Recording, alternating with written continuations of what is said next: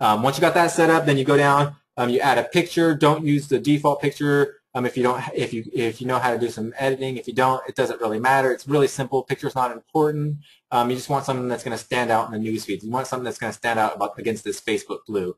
That's why the notifications up here are red. They want something that's going to stand out. And so, you want to do the same thing in your news feed. You want things that are going to catch people's eye as they're scrolling through their news feed, so that they want to click on it and stop what they're doing and read it.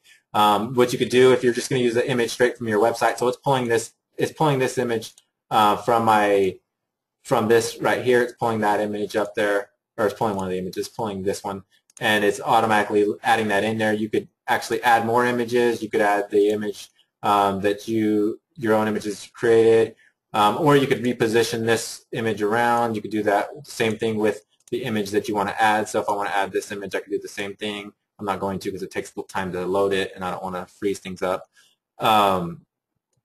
So find a picture that is going to catch people's eye on Facebook and their newsfeed. I'm not going to go, again, I'll go through all this stuff. This Facebook training is really, really extensive. I'm not going to go through all of it here. It's impossible. I just want to show you how simple it is, so that you can get your minds going.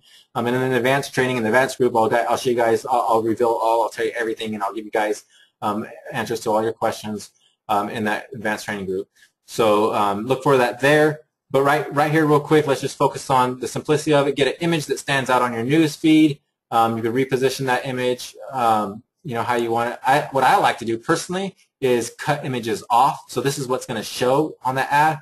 This image, if you're going to use a default image, if you're not going to create your own image, if it's going to pull from the website, then get it in a way to where people are going to want to click. So if that image is right there, it shows a lot of the dress, and so people they might not click on it as much as if it was down, say, right there. If you see it right there, see how that image shows up right here? They're going to be like, oh, I want to see what the rest of that dress looks like. But if it's up here, you're not going to do that as likely, because you can see the hanger, you can see a lot of the dress, and so you see more of the picture, as opposed to right there where it's a little off and you're like, what's going on here? Let me click on this.